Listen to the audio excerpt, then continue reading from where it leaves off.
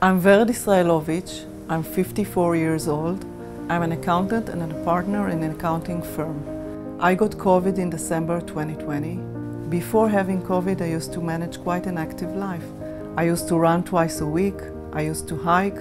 I used to go to the gym. My profession requires constant learning, short learning curve, creativity, and analytical thinking. My brain is my most important asset for me. 2 months after recovery, I started to feel long COVID symptoms. I found myself having challenges in concentrating and using my memory. Every thinking activity was slower than what I'm used to. I forgot some words. I even had some spelling mistakes. It's like a downgraded version of yourself. I was seeking for a treatment to deal with my symptoms. I found out about Dr. Efrati's new treatment. When I joined the program, they did a thorough assessment of my physical and cognitive capabilities.